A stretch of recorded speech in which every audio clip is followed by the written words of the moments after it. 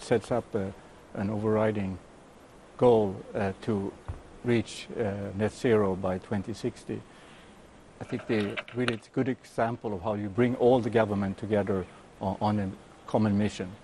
And as you may know, we are working with the Exim Bank on them taking on our ESG framework for their operations in China. I think that's a very positive and for us very encouraging development.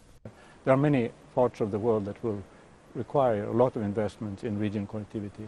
I'm thinking, for example, of Central Asia, which is, so landlocked and still very poorly connected between the countries. There is a lot of opportunities for China, but also working with international partners.